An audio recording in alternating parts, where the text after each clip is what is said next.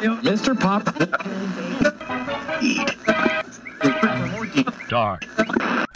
When the little birds are nesting, and I listen to them croon, there's two lonesome people in the whole wide world. That's me and the man in the moon. Hello, everybody, and welcome to Miskatonic University Radio, the podcast exploring fantasy-like games as Arkham Horror the card game. I'm Dane. I'm Dan. I'm Ben. And today, we're going to be checking out the player cards from the Lair of Dagon. The new Mythos pack. The crib of the fish daddy himself. What do you guys think the Lair of Dagon smells like? Probably not very great. It's bad. It's like fish, right? Extremely bad. Yeah. Real gross fish. I'm sure MJ will give us a visceral description when we go into her.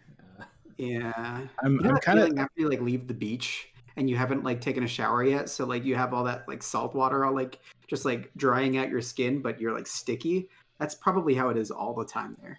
I'm thinking a mixture of sort of like a sushi delivery truck that went off road and crashed somewhere and then just sat there for a couple of weeks, mixed with kind of zoo animal smell, but specifically for large fish and large aquatic animals. I think it'd be very, very bad is what I'm getting at.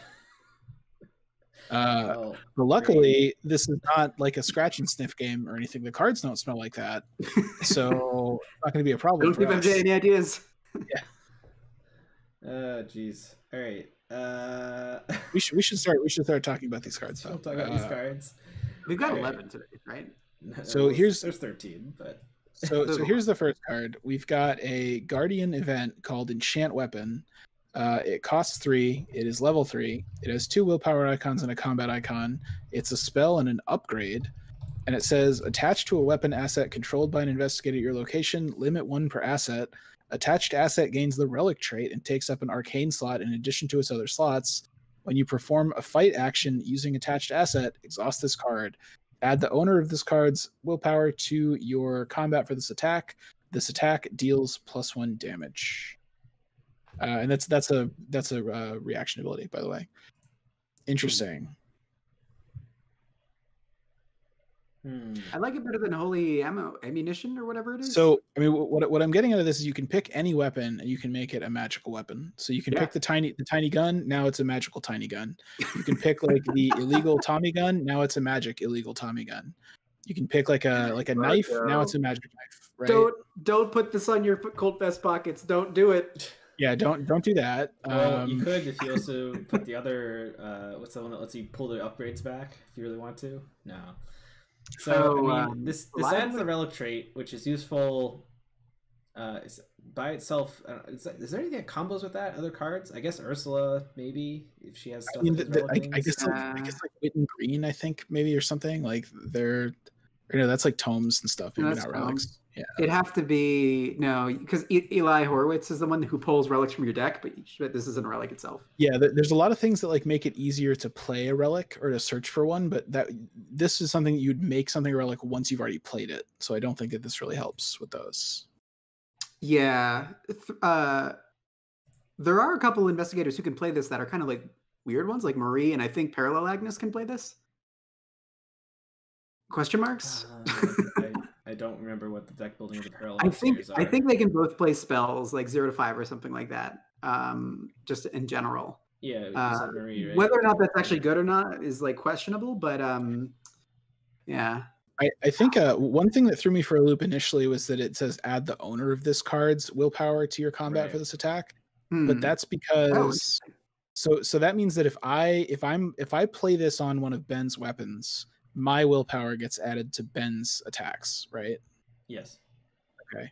So if you're a mystic and you play this, or Zoe or someone with good willpower, it's a huge boost to the attack. Yeah. It's interesting too that my willpower goes up or down later. That still counts, right? If I play it when my will is 5 and then I get some kind of weakness or something that makes it a 2, suddenly your weapon is less magical. Yep. And actually, if you use talents to boost your own willpower during somebody else's skill test where they're attacking, then I guess it would boost it, right? That is really funny. Is Melteroni a weapon? But you would not be able to. you still wouldn't be able to commit a will card. Right. And if you committed a card that had will and combat icons like this one, you would not get the willpower bonus because it's not your willpower that matters. It's the person who played this card. Right. Yeah. I mean, what? Okay. But like ignoring all of that, this is a thing that gives +1 damage to a weapon, which once per turn. Oh, is it once per turn? Oh, it is. Well, you have to exhaust it. Yeah. Yeah. I mean, it's still cool. To me, the main thing that's going to determine whether I would think about taking this is, do I have a weapon that either doesn't use ammunition or that I'm planning on reloading a lot instead of just trashing it and replacing it? Because if I'm putting a weapon down, using it 3 times, and then playing something else over it, I probably don't like this as much.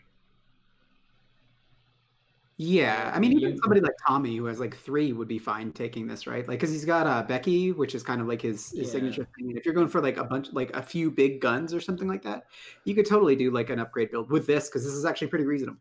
Yeah, I mean, even if you're doing I forgot the name, the 5 XP neutral weapon sword, if you just build that, or Salus's Harpoon. Oh yeah. Brand. Even machete, we don't see people or something. Yeah, we don't see people play machete too much anymore, but I mean, this would be pretty good on a machete.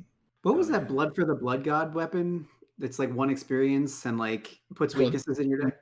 I know what you mean. The Bloodthirsty Blade or something. Yeah. You could even use that with this. It's not terrible. Also, Galvanize can get this back up if you want to use it more than once in a turn. Mm-hmm.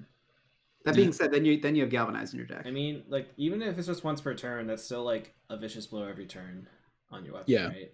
Yeah, basically. That's the bottom line. Is I don't really care about the I don't really care about the relic trait. I don't really care about the arcane thing, because you're probably, if you're fighting with weapons, usually you don't care that much about arcane slots.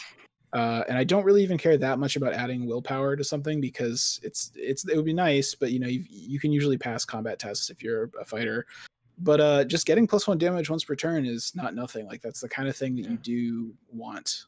And the relic part is nice, because there are sometimes enemies that are like, oh, if it's a relic, it does more damage, or if it's not a relic, it does less damage, or whatever. That is true, yeah. Or like if you attack it with a non-relic, the weapon explodes and you can't use it anymore. It goes in your discard pile. So I think, like, if I was playing a deck where I was going to be using weapons that were not disposable, I would probably play this as a 1-of eventually, just to try it out. And it might be pretty good.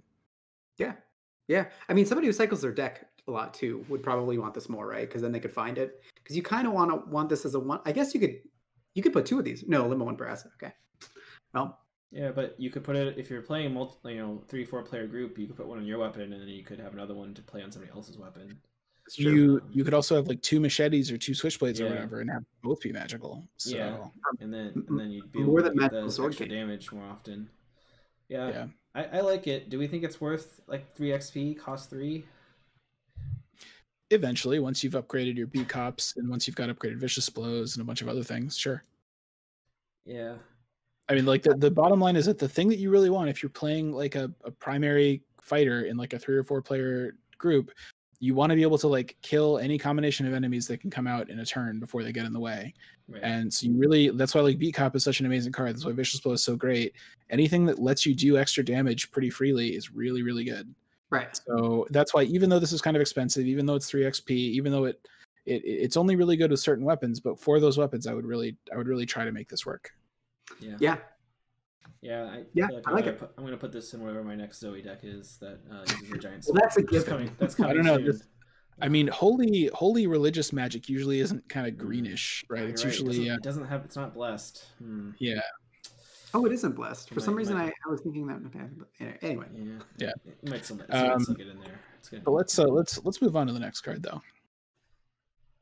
The next card is a Guardian ally asset. Her name is Nephthys, Huntress of Bast. She costs 3 resources to play. She is a level 4.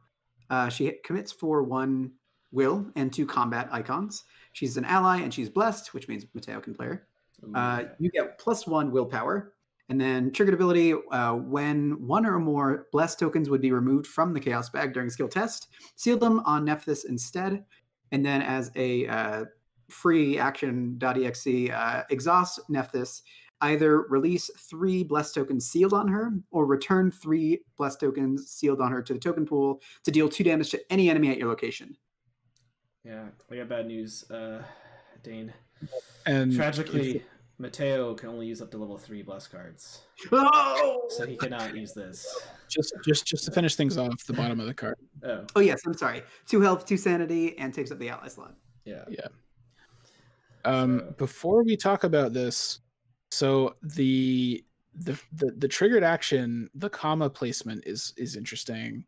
So it's either you release 3 blessed tokens sealed on her, or return 3 blessed tokens sealed to the token pool to deal 2 damage. So you only do the damage if you return the 3 to the token pool. If you just release them back into the bag, then you do not get to deal the 2 damage, right? Yes. Because it's sort of ambiguous, but I think that's probably correct. I don't know. I guess when I initially read it, I thought it was one or the other, but I guess it makes sense that it would be returning. Because I'm reading it as like everything before the combo is one thing you can do, and then everything after the comma, before and after the comma, everything after the comma is another thing you can do. Like, I don't think that the to deal 2 damage to an enemy at your location applies to both sides of the comma, but I'm not 100% sure, but that would be my interpretation. If you want to put more back in the bag, you can release them. Yeah. Nothing else happens, or you can return 3 to the token pool, gone from the bag completely, to deal 2 damage to something, which is cool. It's a good ability. So even without talking about how good that ability is, if you're playing somebody who can play level 4 blue cards and will is your primary stat, then this is sort of worth looking at solely for that, even without looking at the blessed token thing, right? The problem is I'm not sure if there's really anybody in that category, apart from maybe Sister Mary. Yeah, Sister Mary. Like who else can play this? Who actually? I mean, having extra will in like any Guardian is not bad. Right. But who is like actually going to be using that every turn? I mean, if you've got the enchanted weapon, then you're going to be using it. But yeah, I guess if you're playing it on yourself, yeah. You know what is confusing about this card? Like I assume it's supposed to work like when you would do a test and you draw blessed tokens will go back in the bag, or go back into the pool, but they're not in the bag at that time, right? Is that just a weird wording? No, that's definitely how it works, right? So people in the chat are mentioning it's kind of like a sacred covenant. Like, it's a way to, if you draw blessed tokens and you don't need them, or even if you do need them, instead of losing them, they go onto her, and then you can either just put them back and exhaust her once you get like 3, or you can spend them to deal some damage. Exactly. Yeah. Yeah, she kind of like recycles them in that kind of way, which is cool. I'm kind of curious about like how is this like a real machine where like you're just gonna always be able to like do 2 damage with her every turn, because that would be really good. Or is it more like if people are playing a ton of blessed tokens, people are drawing a lot of blessed tokens, and you're just like you pretty much like always have 3 on her, then that would be very, very strong. I'm wondering like how much blessed stuff you need in your group for that to happen. Mary, you can definitely there's definitely enough cards now that you can generate blessed pretty quick, especially if you also have a survivor around, because a lot of the survivor cards are really good at cranking in more blessed tokens too. Yeah. I mean, I still don't want to play like that terrible survivor neck that makes blessed tokens, or like the terrible survivor event that just makes blessed tokens. Like I want to get them. I want to get them for free and be able to use this. Can I do that? With Sister Mary, yeah. With Sister Mary, you can. I think other stuff you got to do. There's also a card that's coming out that I'm not going to talk about right now, and I just realized that's in the next pack, so I'm not going to stop talking now. Great. Okay, keep us informed. So I mean, like someone mentioned this in chat, but like you're not dealing with fighting an enemy every turn, and there's a good chance you can just load this up with like a lot of blessed tokens, so that when you need to fire them off, you might have like 6 or 9 on it already. And then just keep getting them on it again. It is true, although keep in mind you have to exhaust her to actually do it, right? So you can't. The important part, though, is that her first ability, you do not exhaust her, which would have made her much worse, right? Because she's pretty bad that way. If you have to like choose basically the first test that you do, or try in Sacred Covenant, and then like get as many blessed tokens from one test a turn or around on her, that would be way worse. She'd be much slower, and she wouldn't nearly be as worth it. But anytime a blessed token comes out, you can just pick it up on her, which is much better. Yeah. This is like it's not too expensive. It is kind of a lot of XP, but whatever. Maybe you eventually get to the point where you have plenty if you're playing a campaign where you get a lot. And I mean, it's a pretty good payoff if you have a lot of blessed tokens, and the will's not bad either. So yeah, exactly. I'm in for her. I've seen her in action already, I think, and it was pretty fun. Yeah, I would also like. I mean, if you're playing like Brother X or whatever, who like does 2 damage when he dies, unless you're like Tommy or something, I mean, you probably get to do two damage more with Nephthys than with Brother X, right? Because he definitely only does it once. Yeah, so but I mean, Brother X is like a 1 XP 5 cost card, though. This is more expensive, less XP, and he soaks stuff. Yeah. It's a choice. I think if you're doing Bless, just like all the other ones, this is really, really strong and helps you out a lot. Yeah, it's a weird one, but it could be really good. I think it will be interesting to try it out. Yeah. All right. Why don't we move on to the Seeker cards? Hey. So we got the Stygian Eye. It is a Seeker event, level 3, cost 10. Three willpower icons on it. It's an Insight and Cursed. Fast, play only during your turn. Reduce the cost of play. The Stygian Eye by 1 for each curse token in the Chaos bag. Until the end of the round, you get +3 to each of your skills.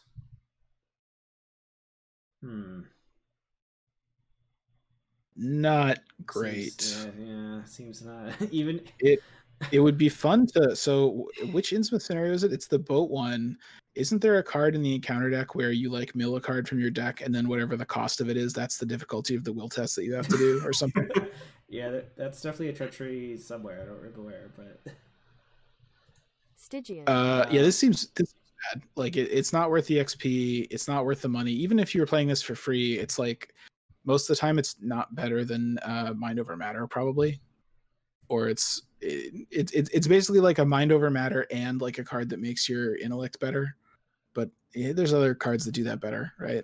Yeah. Best case scenario for this card is probably using like events and things that add one of your stats to another stat, or a full cursed Circle Undone run, because you've got those Bragier tests that you need to do. And this boosts all of them, so it would be like a +12 on that last one or whatever. But but you have to be doing a lot of weird stuff. That said, there are some things that can play things from the discard pile, right? There's Insights specifically. There's a book that can do it, and then there's another event which I'm blanking on the name. I don't remember if you have to pay the cost for them. There's the one that copies the one from discard pile. Is that what you're talking about? Yeah. I think it's the memory. I think. The reason this is kind of not as good as you might think it is, it's sort of the same thing as like with Dark Horse. If you see something that says +1 to all of your skills, most of the time that means like +1 to one of your skills, because you usually don't need to use all of your skills. And in the same way, you're usually not going to need to use all of your skills. And the fact that you can only play this during your turn and it goes away at the end of the round means you're not even going to have it active during Mythos phase. So it's not even like, oh, I'll use it during my turn to boost my intellect, and then I'll also get to do a treachery with like agility or will. You won't get to do that. Yeah. And it's because it's level 3 Seeker, it means it doesn't even splash into other people that can get like a bunch of extra actions to use it more. Yeah, I think that if you're playing this for like 2 to 0, that means you have 8 to 10 curse tokens in the bag, which might just completely negate the +3 that you're getting to any one of your chests anyway, right? Like, come on. Yeah. I really think this is just a don't ever play it until they print some other card that interacts with it in a broken way or something. I guess Chad Ironbrew over here in chat saying Joe could play it for 8. Yeah, but that still means you need a bunch of curse tokens to make it cheap. Yeah, if you're gonna use it in Joe, it goes in the Insight deck. But if you're gonna play it anywhere, probably play it there. The thing is, like, do you need that +3? As Dan was saying, like, the use case for this, I think, is limited. It's like when you need to test your bad skill, basically, during your turn. And I feel like this is like this feels like this other, even just a skill card like Inquiring Mind or whatever does the same thing for the one test. The nicest thing I can say about this is that if you manage to play it basically for free, it's sort of like having something that can either be a mind over matter or like a card with a bunch of book symbols on it that lasts for your whole turn. Yeah. And I mean, that's not terrible if you think about it that way, but once you start having to pay like 4 or 5 for it, it just becomes completely unusable. Yeah, I was trying to think. There are some cards that let you yoink the curse tokens out. So like you could play this and then play something that takes out the curse tokens. Yeah, like Tides of Fate. So mentioned in chat. I think that's the mystic one that I think you get money. You take out curse tokens, you get money, right?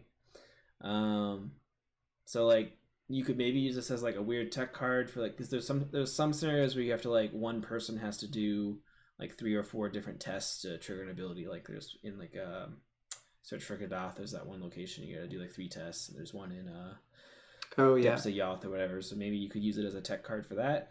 I just feel like as a general card, I don't think it's super strong.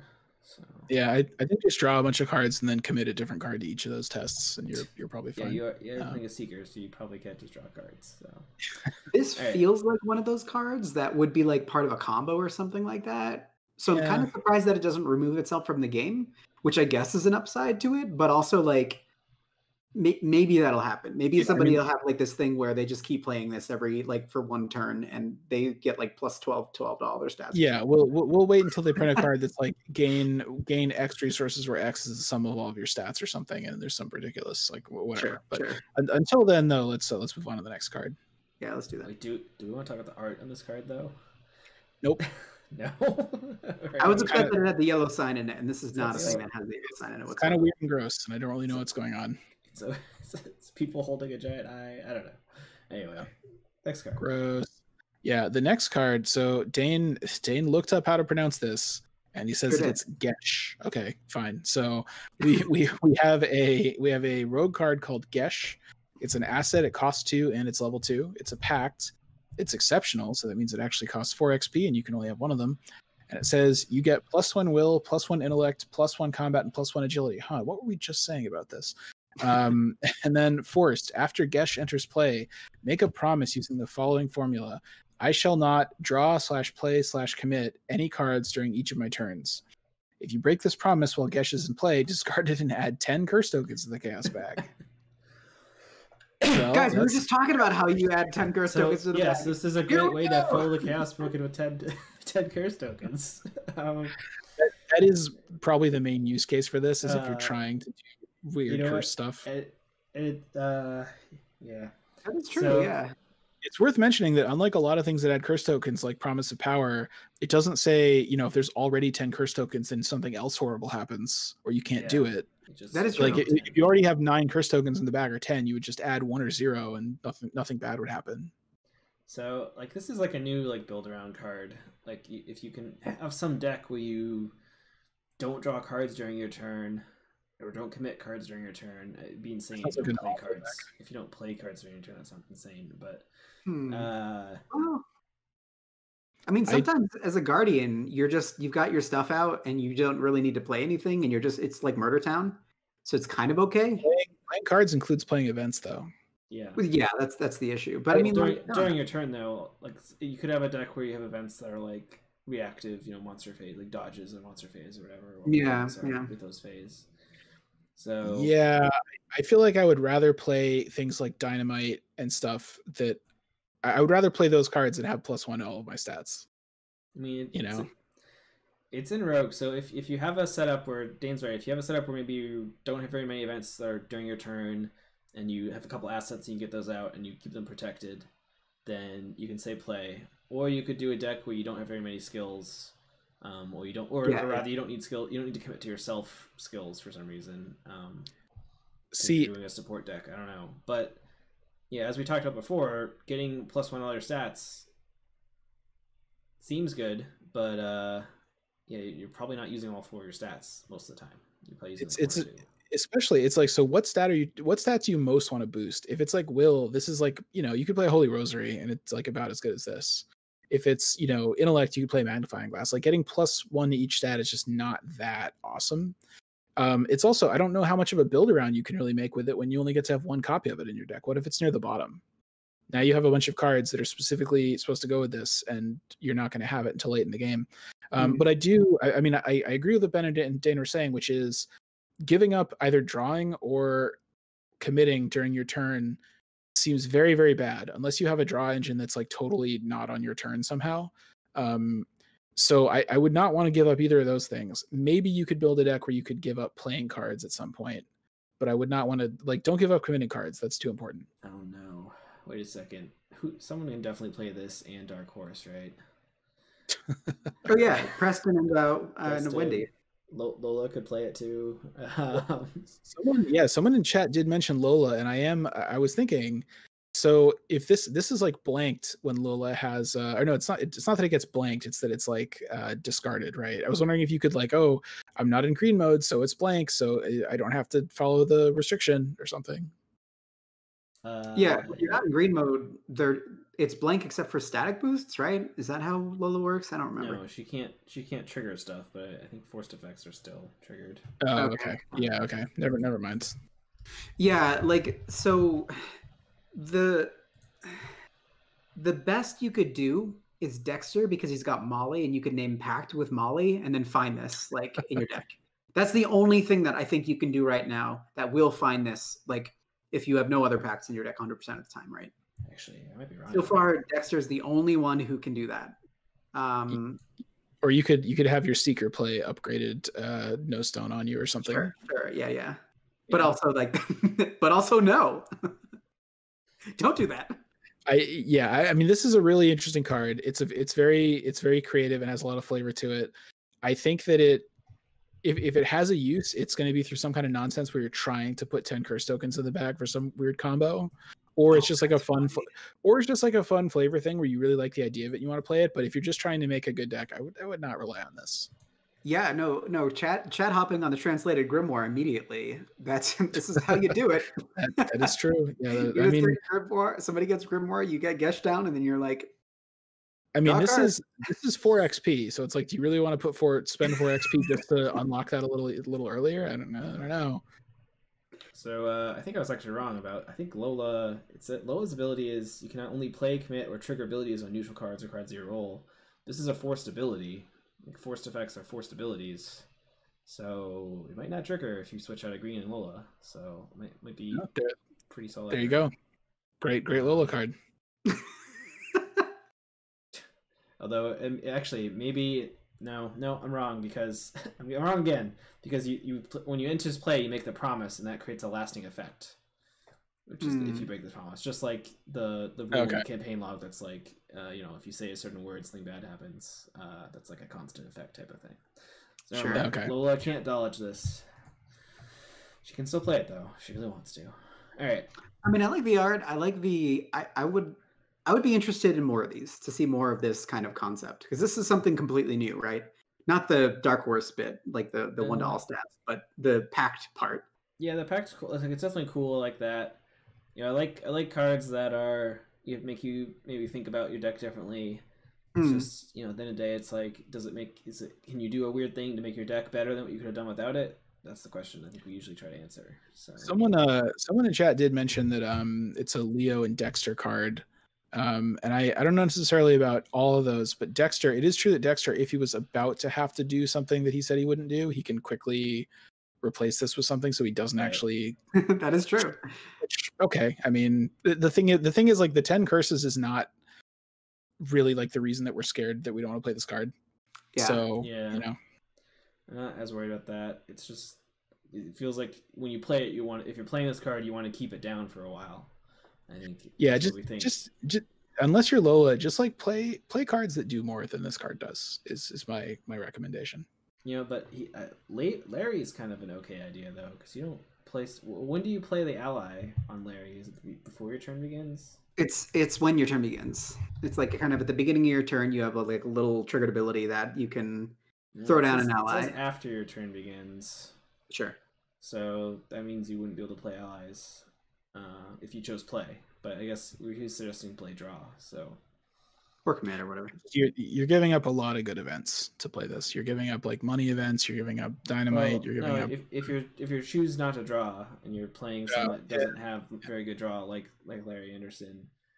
Maybe he can get cigarette case, can't he? Why doesn't he have good draw? Yeah, he can. In that case, it's already a bad deck anyway.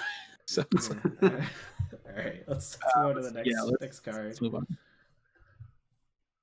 Next card is Ikiok. Welcome back. I was so excited to see this card in this pack.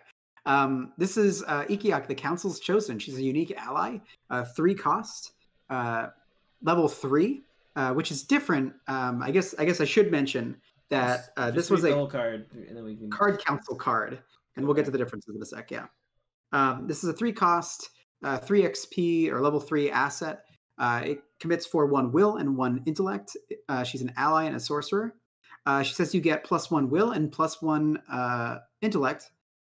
And then you get -1 will and -1 intellect for each weakness beneath Ikiok. Well, how does that happen? This is how.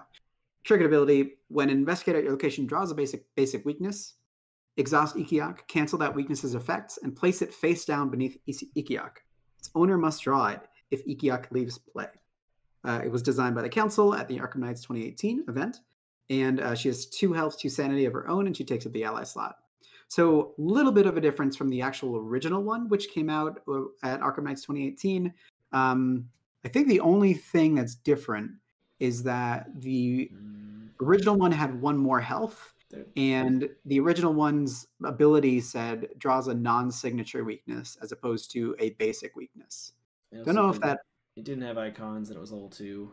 So oh, that's right. Yeah, it's interesting It's interesting to compare to see like what they thought was like too strong or too weak about a card when it was designed. But I'm sad she went up to level 3 because that closes her off to a lot of people. But maybe that was like kind of ridiculous at some points. I mean, I imagine that was the reason they made it up to level 3. They decided they didn't want it to be splashed around everybody.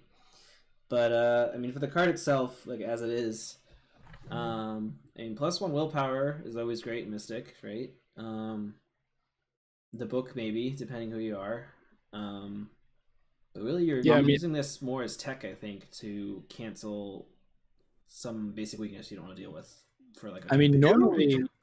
Normally, if you've got like a level 2 or 3-ish ally that costs like 3, soaks 2 and 2, and boosts 2 stats, that's like Peter Sylvester or like Lola Santiago territory, which are very, very good cards. This is a little bit shakier because the will and intellect combo is always weird because you usually don't need both of those, right? Like you can use them, but it's not like being somebody that is going to use, combat and getting like will and combat, which is like a nice, that's like a nice combo. This is kind of like, yeah, okay. But I don't know. I mean, there's definitely weaknesses where I would just absolutely love to hide it under something and never draw it again if I'm cycling my deck like 5 times. Exactly, yeah. Like something like Doomed or all those weird things that are like, you go insane. What's the other one? But I mean, it also works like the thing that follows, like the enemy weaknesses that get recurred. Oh, that's funny. I think what I really want is what I want is when I play Mandy for someone in my group to have this card and to catch my weakness on it. That's what I really want. Oh, that's amazing. Oh my god. Well, it won't work on Mandy's weakness, but whatever your basic weakness is, right? Yeah. I mean, if I had like a bad basic weakness in like a deck that was going to cycle it a million times, I would like really want somebody to take it for me. But yeah, but I mean, you're sacrificing an ally slot to cancel out. Exactly. It's like, which is it worth it? I mean, I don't know. It's definitely an interesting card. Is it cancel these effects? I was trying to figure out if you like used it on like the Stubborn Detective or something, if it would still count as Stubborn Detective being in play.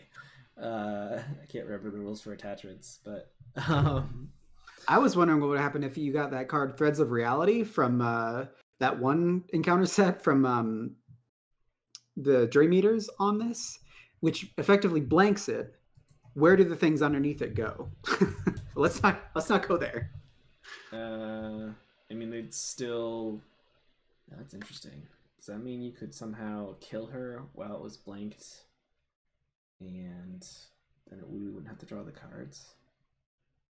If you could find a way to blank her, that'd be pretty cool. And then like, slip her away. But it just says as long as she leaves play. So it's not like Dexter could bounce her back, or it's not like you could circumvent it. Yeah, I guess that's a lasting effect too, right? Because it's canceled its effect and its owner must draw it if she leaves play. That's not like forced. It's not like forced to draw everything underneath it or whatever. Wait. What about Diana? What does Diana do to this? Once it cancels the weakness's effect, I guess you'd finish resolving this, and then you'd just cancel it, and you could tuck it, right? But then I think stuff that's under Diana has left play. I keep forgetting. I get this mixed up every time I think about it. Whether stuff's in play or not. Draw a card and gain a resource, which is super good. Worth it. Yeah, I kind of feel like you would either be playing this because you want the will and the intellect, or you would play this because you want to negate a weakness. But you would want to have a pretty strong desire to do one of those two things, I think. Yeah. I mean, the boosts are great. I think the boosts are fine. I think it's the cheapest card that gives these two weaknesses in Mystic, right? Or these two boosts in Mystic right now, right? The other one would be like Key of St. Hubert or St. Bert's. There's a lot of cards. It's hard to keep track of them all mentally at this point. Yeah. Again, I don't know. Yeah, you could use this in like Luke or something, who's maybe trying to use his will in his book sometimes, or Marie. Yeah, Marie. It's always, for those, I always struggle with those. It's like, usually I'm trying to use my willpower most of the time, but you can definitely do stuff where you like go half and half a bit. If Luke, if you're playing Luke and you have like a really horrendous weakness, or if you have like Luke and you're playing like Mr. Rook and this or something, like you could find scenarios where it would be okay. But mainly interesting. I'm glad this is finally out, just because these beta cards, I don't know if they actually sell, but you see them up on eBay for like massive amounts of money. So it's nice that don't worry, they're still up on eBay for massive amounts of money. Even once they come out, people will still buy them. But now it's like people don't need them just to play with the card, I mean, not that we're doing a whole lot of playing with actual cards these days anyway. Liberation. Yeah. We move on to the next one. Sounds good. Yes. So the next card is a Mystic card, Flute of the Outer Gods. It's unique. It's a cost X asset that is level 4. It has a willpower, combat, and agility icon on it. It's an item, instrument, relic, and cursed. Exceptional, seal up to X cursed. Action, exhaust Flute of the Outer Gods to release 1 cursed token sealed on it. Choose a non-elite enemy at your location. Either move the chosen enemy to a connecting location or deal its damage to an enemy at its location. This does not provoke action, does not provoke tax opportunity.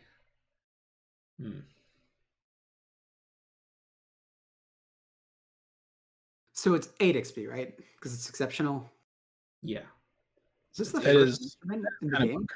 It takes up a hand slot too. I forgot to mention that. It does. Well, I mean, Key of These is exceptional now, but that's like errata, right?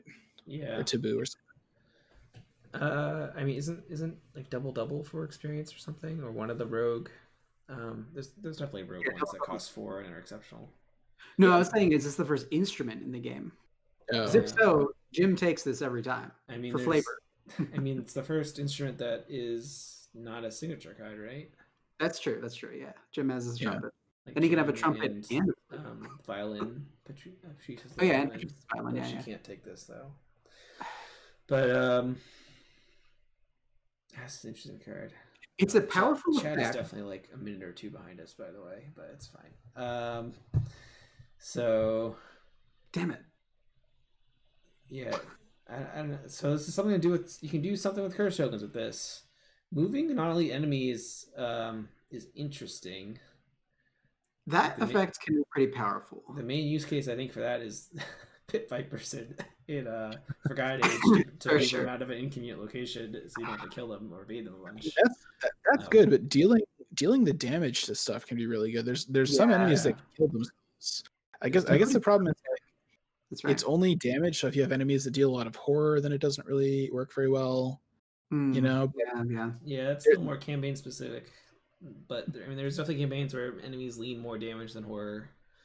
And like the deep, very funnily, you could use like the deep one bull to kill one of the or the other deep ones with this. No. And then he'll get mad about it and run somewhere, but he'll be in the same place. Oh no, that's horrible. I mean, this is also a nice. It's it's testless damage if you have multiple enemies at your location. You could use not only enemies to like fight the big boss or something, like if you were doing the spider boss at the end of Dream Eaters or whatever, you could use the other spiders to have them attack the legs or the boss, which would be funny. Yeah, there are some aloof enemies that are kind of annoying that this would help with. There's a lot of other ways to use them, but it's just like there's situations where it'd be fun to use this. It's a hard ramp up, right? Because you want to get a bunch of you probably want to get a bunch of seals on it. It does seal the curse tokens, which prevents your rogue from playing Faustian Bargain, which is funny. But and it's just also, I mean, 8 XP is so much. Like you're gonna have a lot of other stuff that you want to spend XP on before this, but maybe you get to like the last area of the campaign. There's a lot of fighting. You're going into like I don't know, Dim Carcosa or something, and it's I have all this XP. I don't really know what else to spend it on. I'm gonna give this a try. It might be fun, you know. Yeah, I mean, it's definitely an end game card. I mean, I guess Dim Carcosa, I think everything does lots of horror, not so much damage. Yeah, but that might have been the worst of the final ones. You're in Forgotten Age, you're like 75 XP, you know. Well, yeah, it's also, if you want to seal a bunch of curses, it's also very expensive to play this too. That's what I was about to say, because I was like, oh man, Dexter can use this with Gesh.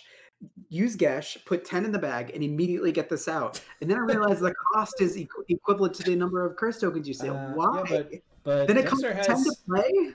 Dexter's a pretty rich mystic, because he could Mr. David Renfield. I mean, so why are you paying 10 for this?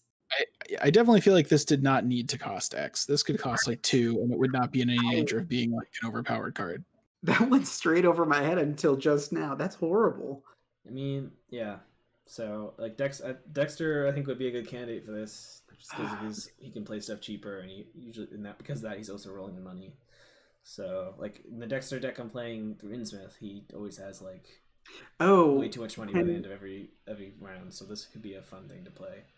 Ursula can take this and pull it out with Ellie, right? But it doesn't do anything if she pulls it out. Yeah, because it wouldn't seal anything. So, right. So it's just a flute hanging out. Just doing anything, yeah. unless you can unless there's some cards that let you move sealed curse tokens around or something, but I don't think there's anything like that. Okay. All right. Oh, I forgot about Gloria when we were talking about the last card. She exists. I haven't played Gloria yet. She played Gloria. Yeah, I keep forgetting she exists too, but she's incredibly good. Yeah, I just haven't had. I keep forgetting when I start a new campaign, and I forget going to try her out. But it's all right. I started a new campaign. I'm playing Amanda now for the first time. That's great. We've still got a lot of cards. We should probably move on unless someone else has something cool to say about this. All right. Survivor card. This is a watchful. What? I think it's your turn to read. I'm sorry, I got excited about the shirt. You can talk about it, Dan. Go ahead. Who isn't excited about this card? So we've got Watchful Peace, which is a Survivor event, cost 1, level 3, 2 willpower icons. The art is like anime Silas, like Final Fantasy cutscene Silas, I would say, like late 90s, like Final Fantasy 8 Silas, basically. This is like romance novel cover Silas. It is like and blessed, and it says, as an additional cost to play a Watchful Peace, search the Chaos Bag and/or cards in play for a total of 5 blessed tokens and return them to the token pool. Fast play when the draw and counter card step of the Mythos phase will begin. Skip this step of the Mythos phase. Wow. So the first thing I said was, wait, this doesn't remove itself from the game? Yeah, I was expecting this to at least exile itself. Yeah, exactly. Yeah, this if you have any type of decent recursion, which survivors have pretty good access to, and some type of blessed generation, which again, there's survivors have easy access to. If you wanted to, you could easily make a degenerate deck that plays this every turn, and you just never draw. Yeah. Oh yeah. Like Wendy can play this with her amulet out, like again, like a second time even. Like that's also another way to do it. But I think it's going to get errata to remove from games so you can't do a degenerate recursion. So I'd like to talk about it without any recursion. What do we think of this? I think it's still pretty solid. Yeah. This is I think it's cool. I don't think it's like game breaking. I mean, it's the same thing as so when we compare so Ward of Protection is like the ultimate card that we always say is really good, right? Yeah. And when you compare that to things like On the Hunt, or there's other cards that are like before you draw a card, you get to not draw it, right? Right. And those can be all right, but skipping an encounter card before you know what it is not always all that amazing, because it might just be a card that you don't care about. Skipping a card like once you know what it is more powerful, kind of, right? Well, relative to costs. I mean, this doesn't really skip it though. It just delays you drawing it till the next round or whatever. Yeah, that's true too. But which can help though. That still can be like if you've had a bad round, and you don't want to have more stuff dumped on you. Yeah, it could give you some breathing room for sure. It gives you breathing room. It uses the bless tokens that don't do anything if they're just in the bag. And it costs only 1, so it's not like it's fast. Yeah, and even like 3 XP is not that much, right? Like you can, you're a survivor, you can eventually have 3 XP. It also commits for 2 will, which maybe if you're playing like Patrice or somebody, maybe you can. Exactly. Actually, is this pretty good for? Well, I guess it's not great for Patrice because you'd like draw it during upkeep, and then you'd use this, and you'd have like one. You have to play it immediately for Patrice. Yeah. But, I mean, it's fine though. There's a lot of circumstances where, I mean, especially I think in 4-player. 4-player, you draw through the encounter deck at least 3 times, right? Like during the game, and sometimes that's just really bad because you've got Ancient Evils in there. Delaying that probably mathematically helps you, like even just for one phase, right? Like helps you at some aspect. Yeah, because 4-player can be very spiky, because if you're going through the encounter deck, 2 and a half times in the course of the game, it really matters whether you hit the 3 Ancient Evils on that last half time. Right. Yeah. Like that can make a huge difference to whether you're able to finish or not. So, yeah. I mean, the reason I think this is strong is it's very easy to get bless tokens in the bag as Survivor. You only need a couple cards. There's that one asset that like you take a damage in a horde, but two blessed in the bag, and if you're a Survivor, you have Jessica and Peter, so you don't care. There's the card that Dan hates that you pay 2 and it puts 4 in there. And it's like the thing is, I don't want to play those cards just to turn on this card. Like I want to, if I play this card, I want to get the bless tokens for free. Yeah, I mean the sad part is Sister Mary can't play it. The happy part is Father Mateo can play it. Exactly, yeah. So if you have like a weird Father Mateo Sister Mary build, Father Mateo can take this and all is well. You can do weird blessed things with the chaos bag forever. Yeah, I really think Silas is supposed to be crustier and angrier and soggier than this. No. I don't like the art is nice, but it really just feels off model for Silas. It is like it's a different version of sexy for Silas. He's got the shirt on and he's got. What this really reminds me of. This is like young Silas, I think, right? This is before he had to rip off a shirt to fight a bunch of fish people. Or whatever, sure, right? and possibly maybe become a fish person. Yeah, that makes sense. This reminds me of is like reading like GamePro magazine in the like middle school library, and like kids would send in art or whatever, and like some girl would send in art of like Mario drawn as like a hot anime guy, and it's like, okay, that's fine. Like I'm not judging that or anything, but it's weird. It's unsettling. Because Mario is supposed to be the fanfic world, right? Like this is like a short, hairy little Italian guy, This is Silas fanfic. Yeah, and it's great.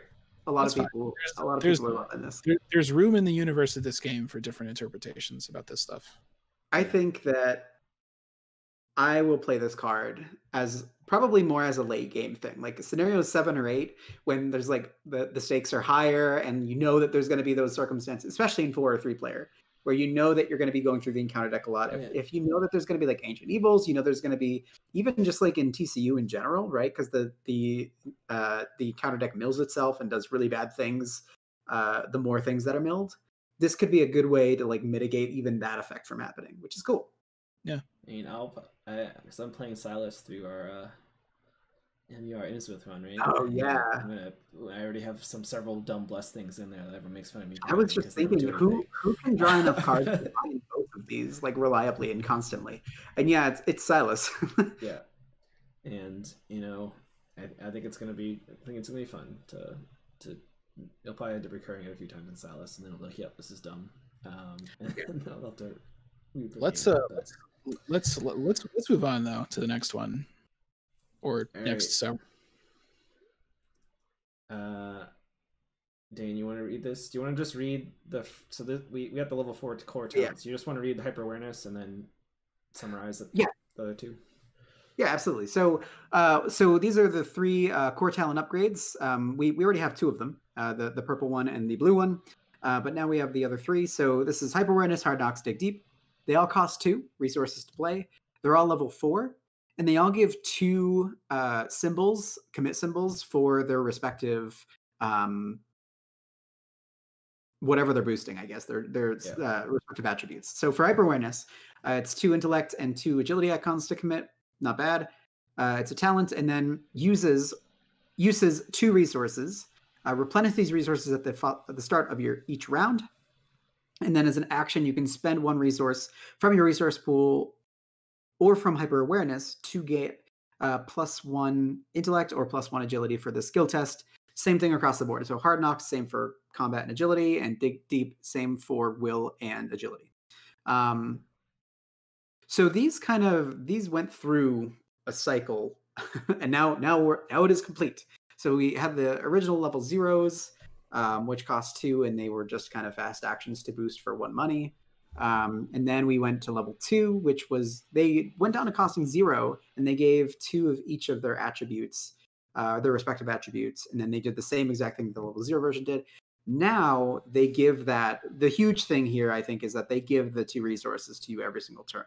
So that's pretty value, and you could probably build around it kind of instead of incorporating a lot of skill cards in your deck or something like that. Like if you wanted to go hard on talents, you could just get 2 hyper awareness, hard knocks, whatever down, and then just kind of be set for turns, because you're going to have like 4 resources that you can just dump into whatever skill you need to do. Oh no, these are for Dark Horse decks, aren't they?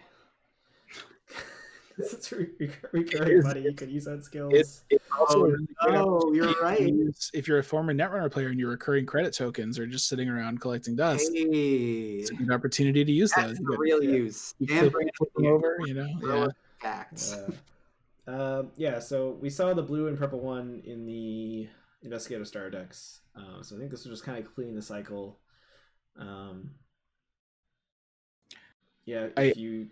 If you don't have another way to boost those skills every turn, they all boost agility, which is weird. But if you don't have a way to boost those skills every turn, you need something. These are right. I don't know. I think what's a little bit of a bummer is just based on the colors that these are and the fact that they're level 4 and the specific combinations of skills that they boost. I'm not sure how many decks are really going to want them. Like hyper awareness, for example, what seeker would not just want higher education instead is like kind of what I'm wondering. Yeah. Maybe Ursula. Do we have an investigator that can get talents yet? I feel like they'll get one eventually, maybe. But that would be interesting. Like hard knocks, certain Preston decks might want it, so that's maybe we're thinking about. Maybe Tony. Yeah. Dig deep, like Wendy could play it, but Wendy kind of just has her own ability to pass. Maybe. I mean, it might not be bad. Her will and her agility with like Peter and like track shoe already just like off the charts. So. But I do like the design of these. Like these are, I think these would be fun because it would be like another thing that you can kind of use every turn and like make smart decisions about when to use it. Yeah. Yeah, it is more fun when you have that recurring resource because it adds that strategy there. It's very funny to me that Dig Deep is a level 4 survivor card after they waited, like 4 years or whatever, 5 years to print them in Stella, and then now they're just like, whatever, here you go. Yeah. That is really funny. Yeah. No, I like these cards very much because they kind of open space for decks like the Guardian one, physical training, level 4 one came out in the Nathaniel Cho pack. And I think it's a great option for people who don't want to have their decks take up a lot of space or have skills take up a lot of space in their decks, because effectively it's kind of like, I mean, you could just run Vicious Blows, just run like level 2 overpowers or whatever, and then have these. and have them be like a really good output, especially if you're like Sister Mary or if you're Roland or somebody who doesn't really have like a ton of combat, like right straight out the gate, like Mark or Nathaniel himself. You could definitely consider running these. But I would say probably to run them as like a pair and to have them be kind of more of a core part of how your gameplay is rolling out. I mean, they're also nice because I mean they're not unique or anything, so you could eventually have them both down. Yeah, and basically have 4 resources you can use each turn to boost, those 2 stats. Yeah, I think the other ones are a little bit better because will is always kind of a relevant stat. I guess agility you could argue is too, but I think that in terms of like defensive stats, will is always the one that like you kind of want more, but I don't know. I mean, agility is obviously good for evading. Yeah. In lower player counts, it might be helpful. I guess would this be stronger? Would this be stronger than skill cards in like hard or expert difficulty when the chaos bag gets kind of crazy? Where you're trying to minimize your tests, so you probably want to pump that 2 money like each round to whatever your one important test of the round is. Or the issue is that they both cost 4 experience if you're getting 2. I don't think it's inherently better or worse. It's all about, do you have enough money to spend on this versus do you have good enough skill cards? Like it's just a thing in your toolbox. It's a thing that can help you pass tests, but there's other cards that also do that. So it's dependent on what you're trying to do. Yeah, right. I mean, to me, these cost effectively 0 money because you pay 2, but the 2 money immediately goes on it. I guess if you don't use it in the round you play it, then I guess it is costing you money. But I think you're right. I had never thought of putting this in a Dark Horse deck, but I think that's where they go. It's definitely good for Dark Horse. Yeah, I think I tried Dark Horse like 3 years ago, so therefore I'm an expert on it. It goes to Dark Horse decks. So suppose you're playing Dark Horse Fire Axe Preston. Do you need this, or is Fire Axe enough? I mean, I think that sometimes you just want, if you're going to swing 3 times. Yeah, because with you only got 4 on your family inheritance and 1 in your pool. I mean, generally, right? Or 0 in your pool because you're Dark Horse. This way you have 6. I don't know. It's tough. And it gives you room to use that money on other stuff as well, like if you want to play or whatever. So I think it's extra that can help there. But yeah, I did play Dark Horse Preston whenever you first came out. Yeah, you did. I remember. Yeah. So yeah, I mean, it's also an alternative.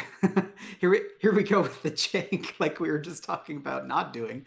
Gesh and Dark Horse and Preston with Hard Knocks or whatever. Like you effectively don't need resources and you don't need to commit anything if you have these, right? Like you're using the hard pumps from Mariner's Compass and Fire Axe, and now you've got Hard Knocks or Dig Deep or whatever you're going to be using.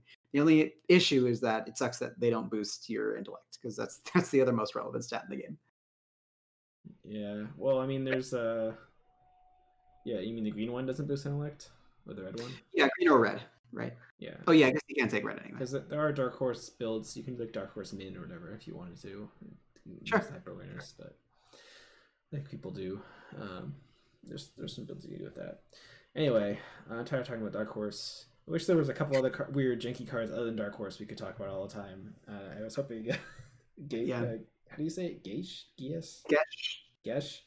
I was hoping that would be a separate category from Dark Horse, but I'm already worried that it's just going to always. I mean, at least with Dark Horse, you can put 2 copies of it in your deck, and it doesn't cost XP. Like that's true. Yeah.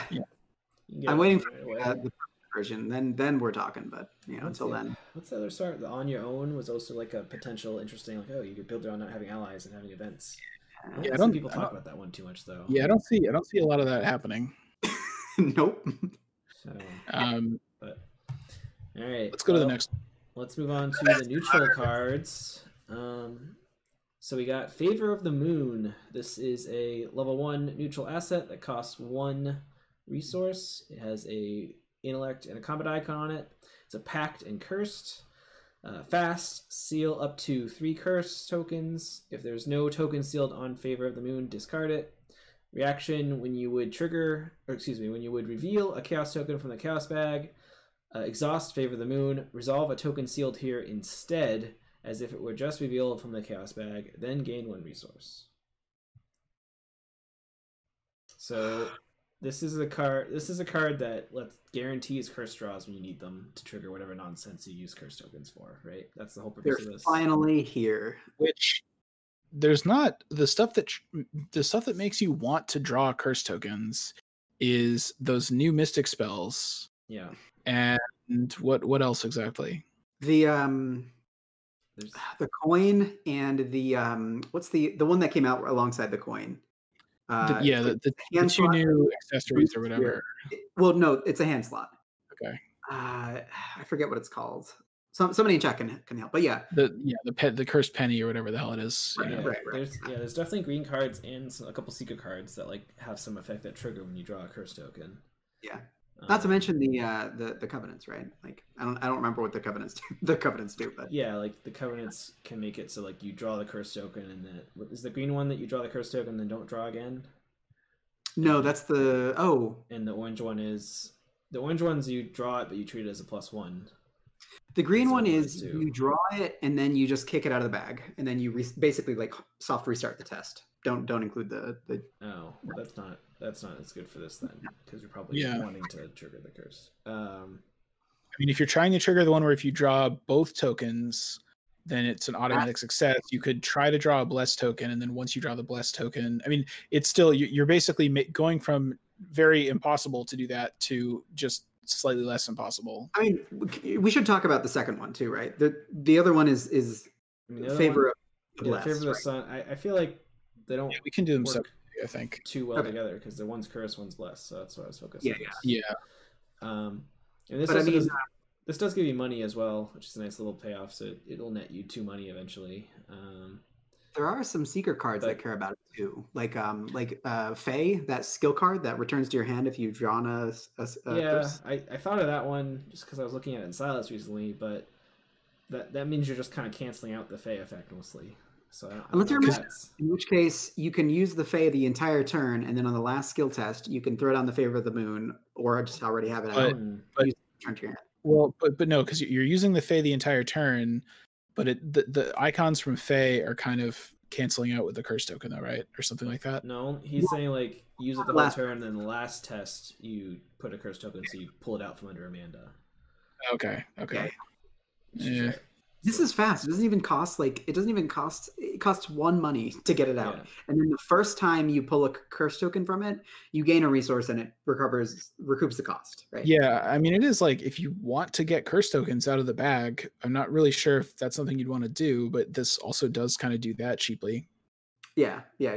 But I kind of breezed past it. I think this is key for the new mystic spells. Tokens. Yes.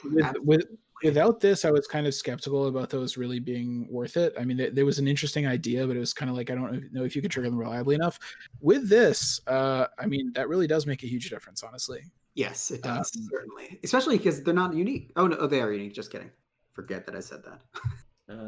Yeah, they're unique, so you can't really play one of them. But, you still play 2 because you'd use one up and then you'd play the other one. I honestly wish that it didn't get discarded when the tokens are gone, because it would be cool to use this in Dexter to trigger your good spells, and then once it's empty, turn it into David Renfield or something, and then play another one. Yeah. Well, on the opposite end of the spectrum is Yorick, who loves things that discard themselves when they're done. Yeah. And then he could just kick them back from the graveyard or whatever. He might like the blessed one better because that. Yeah, I have a lot to say about the next one. Maybe not so much to say about I didn't notice that it was unique. That is kind of a bummer, because if you have multiple people on your team trying to do curse stuff, then only one person can really use it. But that does kind of suck. But I don't know. If you have too many people who are caring about curse tokens, maybe there's too much. Maybe the bag always has 10 in it, and you can't play your Faustian bargains anyway, or something. Yeah. I don't know. I like it. I think it's definitely good for the Mystics. I think there's some other secret cards that'll combo off too. One last thing I want to say: you do not. You do exhaust it. Okay, because I was thinking like, maybe you could have multiple people have this in their decks, and you just like burn through it fast enough that everyone gets their turn. But no, it's probably not great. There's that neutral card too. That's like an event that you draw tokens from the bag until you find an Elder Sign or an auto fail or blessed or cursed, and then depending on the one that you get, you either heal 2 from an ally, or you remember that one, or you damage an enemy 2. That one you can use with this too. Yeah, because this doesn't say during a test. It's just when you reveal. It's just, I feel like this and the next card are just bread and butter for like bless/curse builds. Like these are the things that you want in your deck. The last thing I want to say about this, it is an interesting choice to put these in the second to last pack. That's right. I mean, I've alluded to these every single episode we've done that we've talked about these. And well, okay, so finally here. Okay, so let's go on and talk about the next one then, right? So yeah, this is my turn, I think. Yeah. So we have Favor of the Sun, which is a unique neutral asset that costs 2 and level 1, with a willpower icon and an agility icon. It's a packed and blessed. Fast, seal up to 3 blessed tokens. If there are no tokens sealed on it, discard it. Reaction: when you would reveal a chaos token from the chaos bag, exhaust Favor of the Sun, resolve a token sealed here instead as if it were just revealed from the chaos bag. So it's pretty much the same as the previous one, only it costs 2 instead of 1. And when you replace when you, instead of drawing a regular token, you choose something from this from off of this card, you don't get the money because you're getting like a good token instead of a bad token. Exactly. Yeah. So relevant, right? This enables, like, if you're Winchester Mary or what, it like immediately enables the Winchester on 3 things, which I know isn't like saying much, but it's so good for a lot of things that need you to draw blessed tokens. Like Ben was alluding to earlier, the Red Covenant is the one that when you draw a blessed token, you can just exhaust it and stop after you draw the blessed token, which is basically an auto success, right? That's effectively what it is. Yeah. With bonus, because then you also have the +2 value. Why is the Winchester? Why does this affect the Winchester? Because we got errated or tabooed to work with any single token, right? Non-negative skill tokens. Yeah. And you could get the Purple Covenant and play both of these, and then have 3 automatic successes. You sure can. Yeah. Then the Purple Covenant would actually trigger more than once a game. So. On tests you actually care about it triggering. Well, the important part is it would trigger on tests you maybe care about. Exactly. Yeah. And you could. That's an auto success. So any test, right? Like anything.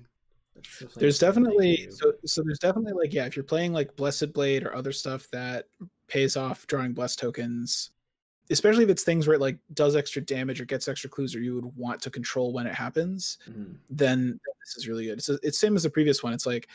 To the extent that Bless and Curse stuff is ever going to be good, these cards are an important part of making it work that way. So it's a bummer that they're unique, and it's a bummer that they came out in the second to last pack. Yeah, I am very confused why these were not early on. Maybe they wanted us to play without them and then realize, this is the power here. But it was more just frustration, being like, why can't I put these in my deck yet? These are the things that make them work. I'm so excited to finally play with Bless and Curse tokens and have these effects on command. Like I was saying earlier, Yorick loves Favor of the Sun because he can just, every time he puts an enemy, shoot the Favor of the Sun back up. A lot of things like Super Precious, Have Faith, what's it called? The keep back. Keep Faith. You can put that skill card that you all succeed on a Bless token, right? Yeah. He can play, yeah. There's a lot of upside for him. Here. I can't resist doing my standard post-kill humble disclaimer and saying, even with all this stuff, it's really not good. You're playing a lot of cards, just making plus cards work the way that they're supposed to. You should play regular cards. I feel like, the only one I have. I think you want to go super hard unless you're doing like a weird kind of thing. Yeah. I feel like if you're going to do blessed stuff, you need to be trying to like 60. I feel like I don't want to cramp on this. It's like it's at least there's enough stuff going on now that it's at least feasible to try and see how it works. So yeah. Well, I think it'd be good for Mary, like Colin's playing Mary and our I'm playing a lot of information. I want to raise the threads. And like, as you said, like unless I played I still hold up hope for that super blessed weapon. Back. I'm really talking about it. It's spoiled. There's definitely a super good weapon. But So that was great for that. So, which is like I thought it would be. Yeah, no, it's better. It's like a heated weapon, which means technically so anyway, that's a future discussion. Let's move on to the last card. My parting thoughts about this. Do you guys ever play Kirby's Adventure? Great game. Really great game. One of the bosses is like the sun and moon, and the moon shoots blue. Oh, yeah. It's actually in the sun shoots like orange shines at you. The art on these cards reminds me of it. It's one of my favorite games. Makes me very happy. That's all I have to say. Nice. Praise the sun, right? Sure. Oh boy. Alright. Last card. Last card. Well, here it is. One of the cards I helped design, Purifying Corruption. It costs 4 to play. It's level 4 asset. Commits for 1 wild symbol. It is a ritual, blessed and cursed, and has triggered ability. When you draw a non-weakness treachery, take 1 damage and 1 horror, cancel that card's revelation effect, and place 1 resource on this card as corruption. If this card has 3 or more corruption, remove it from the game. Fast action, draw the top card of the encounter deck, either heal 1 damage and 1 horror, or remove 1 corruption from this card. And it was designed by the MUR, which I was actually a part of for Arkham Knights 2019. And I had crazy stories on our recap of the Arkham Knights adventure last 2 years ago now. The original, yeah, this was 2019. The original version of this card before MJ took it back to the shop to kind of adjust it a little bit. Yeah. Yeah. Well, is this the original version of this card? I think was exactly the same. I didn't even put it on the slide here. I think yeah. The version as released, the version that they like walked out of the card council was crazy. Yeah. And then it became the beta version, which is exactly the same. Right. I think they changed the wording on it slightly, but the effect is the same. So yes. Are we caught up with card council cards now? Like, did Dendromorphosis come out? We're missing Shrine of the Mirai. Yeah. Mirai. But we have thoughts. We have thoughts of when it's going to come out. Okay. due to leaks. Someday FFG will figure out how to not deliver a pack 3 months early to France or whatever. Probably not. So we did like already basically cover this, a year or 2 ago or whatever. But the bottom line is like, I mean, warding stuff is great. If you don't care about taking damage in horror, or if you even want to take damage in horror, then this is a pretty good payoff for doing it. It is expensive. It's a lot of XP. It's a lot of money. Yeah. This is Calvin and Tommy, right? Love this card. Yeah. Seems great to take on command damage in horror. I mean, by the time Calvin would consider picking this up, he probably already has enough trauma that he doesn't want to actually take more damage randomly cancel too quickly. Yeah, that's fair. But Survivors, the Peter Jessica combo in Survivor means like that's basically not a cost most of the time. Yeah. So. Also, Spirit of Humanity, right? The new hots for Calvin. You can just use this, use Spirit of Humanity, use this, remove the corruption again, and then you're back to where you started. The thing that always the thing that makes me kind of interested in this in terms of trying to break stuff is so sometimes there's no encounter deck like in Beyond the Gates of Sleep, right? Yeah. And I think it just says you can't play cards or whatever. You can't do things that require you to draw, like you can't play Drawn to the Flame or something. Yeah. But basically anything that would interact with. But there's also sometimes there's situations where like Luke is in his dream zone, and if he draws an enemy, it just like doesn't spawn there or something. Right. It just falls off. Like you could imagine a weird scenario where like some particular location in some scenario, if you're there, like encounter cards just automatically get canceled, and you could just spam this because it doesn't exhaust. You could just like use it. You could heal up to full and then remove all the corruption. That'd be kind of interesting. Oh, it doesn't. The second thing doesn't exhaust itself. Right. It doesn't exhaust, but it is a cost. So like you do have to actually be able to draw the encounter card. Yeah, but you're right. If it cancels like with Luke or something. Yeah, that's true. Yeah, something weird like that.